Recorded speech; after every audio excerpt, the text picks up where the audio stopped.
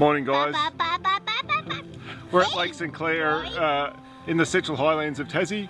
We're about to catch the ferry across to Narcissus Hut, and then from there we're going to head back to Byron Gap, climb Mt Byron, and then head back down through the Cuvier Valley back to here and camp at Lake Petrarch on the way, which will be tonight. So one night out in the bush and then back tomorrow. This little guy isn't coming on the walk, but is coming on the boat, so that'll be fun.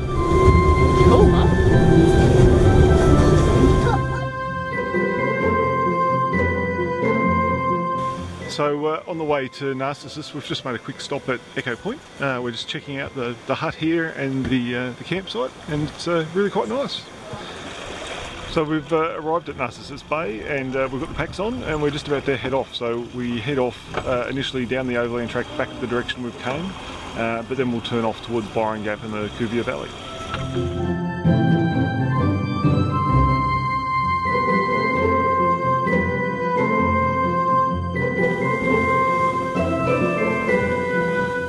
Hi guys, so we've reached the turn off to Byron Gap off the overland track, and we're just turning off now and heading up.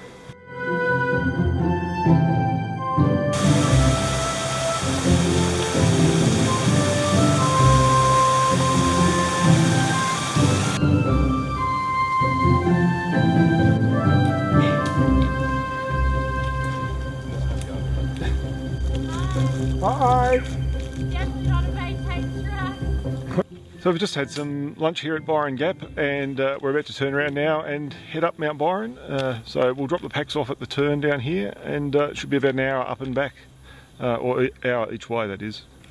So I couldn't find the description of the turn off as described in the Ables. It talked about some tree branches wrapped in chicken wire and a half a tree trunk. All we've been able to see is this rock can on the track beside us.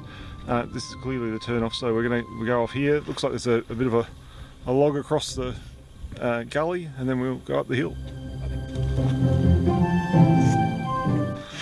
So we've started the climb up Mt Byron, and there appears to be a reasonable sort of track to follow at this stage, so hopefully it shouldn't be too difficult.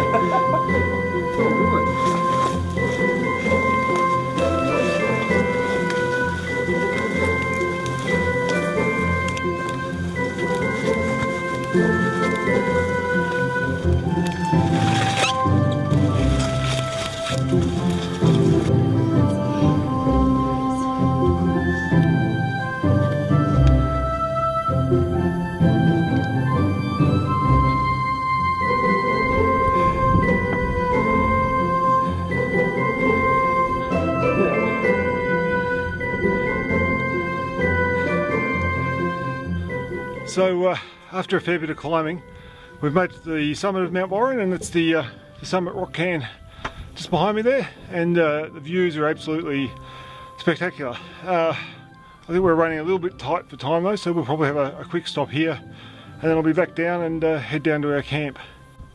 So that's Lake Petrarch down there, and at the far tip is the beach where we're hoping to camp this evening. And then tomorrow we'll walk the rest of that valley down to the end, back down to the bottom of Lake Clair.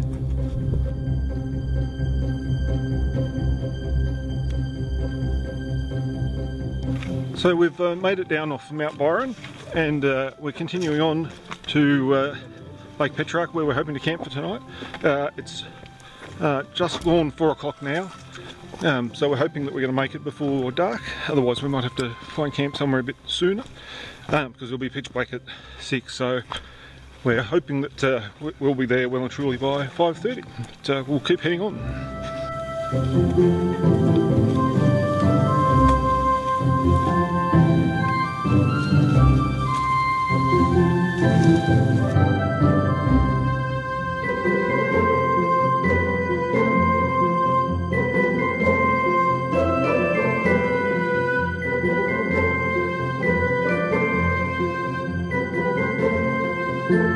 Morning guys, we're at Lake Petrarch.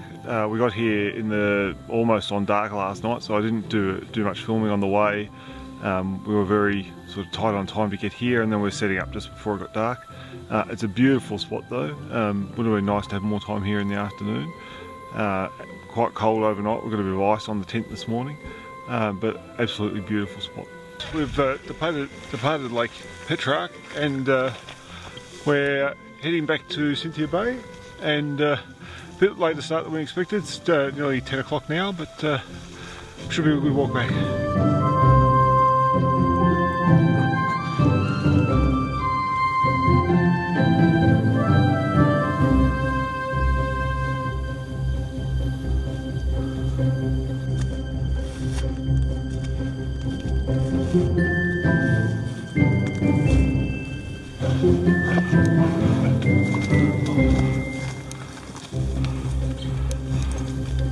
So that's Mount Orthries, which was an optional side trip off this track.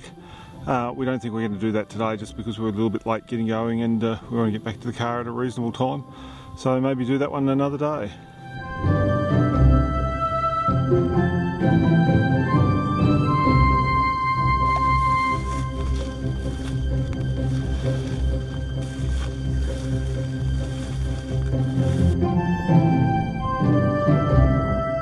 Well, we've made it to Waters Meet. This is the pretty much the end of the walk. We've just got a short walk now back to the lodge, so I'll probably end the video here.